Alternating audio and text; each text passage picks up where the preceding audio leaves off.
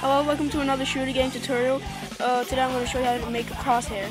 We start off by opening the recent file that we've been working on, and after you have done that, you start by doing a crosshair. Basically, there's two lines to create a cross. This will be where your mouse will be, and yeah. You then highlight it, right-click it, and convert to a symbol. Make sure it is a movie clip and registration in the middle. You will then double-click the crosshair.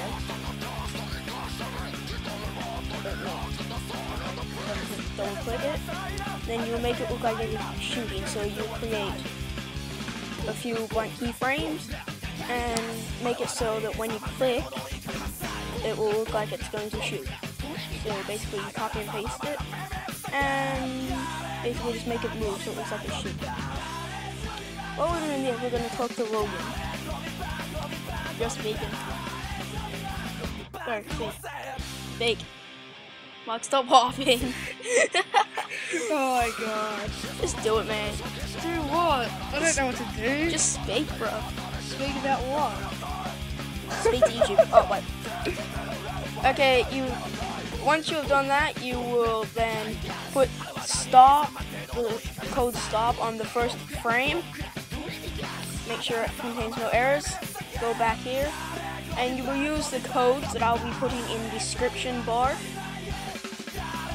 I'm going to put the codes in the description, because they're a bit long and I'm too lazy to just say it. So I have them in a document that I have recently created and saved. Wow, why is everyone looking at me? Good. I'm special, you're special. Shut up. So anyway, you will get these codes, make sure it contains no errors, then you will test the movie. Okay, you're shooting and it does it. So basically click a button and it should work. See?